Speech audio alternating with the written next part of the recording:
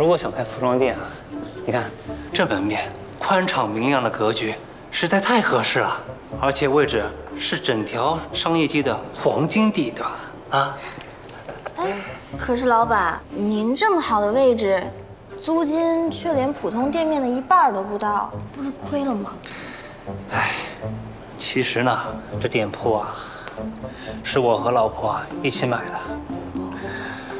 之前就因为装修吵了架，离婚了。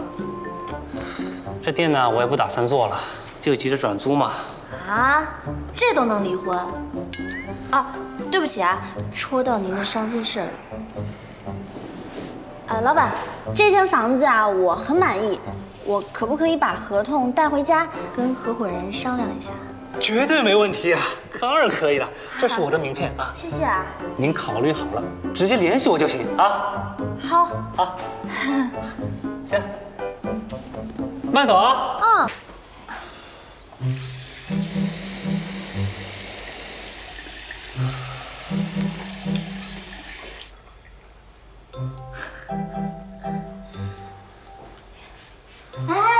这种小事怎么能自己来呢？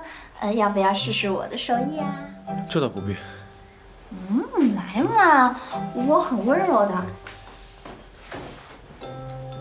开始啦！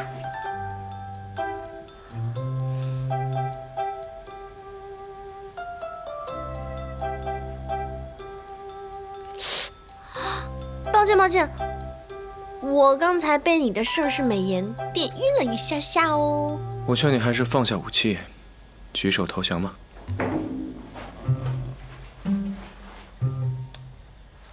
哎，要不还是让我来吧，我学会了已经。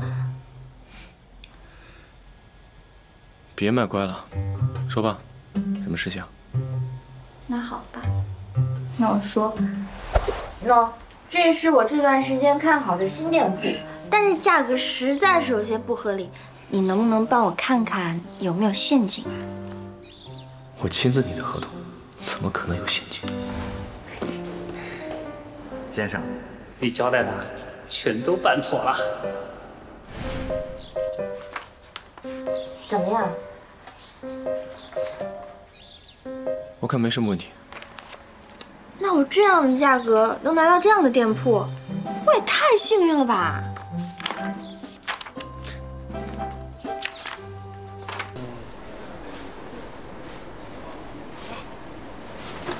别忘了，今天你可是以我男朋友的身份出席的。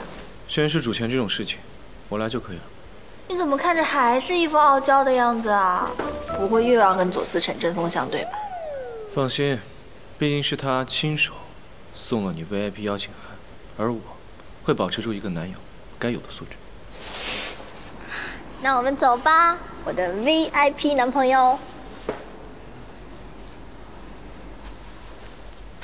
话说回来，这个左思成在专业领域的确很优秀哎。不可否认，的确如此。喂，小乐乐，我有个天大的好消息要跟你第一时间分享。那我出去接个电话。那我先去逛逛。等我。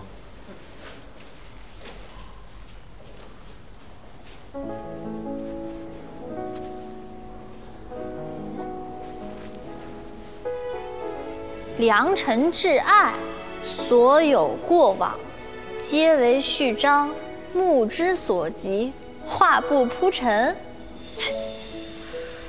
这小子挺文艺呀！哎，蹦床馆，橘子树，叮。奶奶家的田野，这不都是小时候的我俩吗？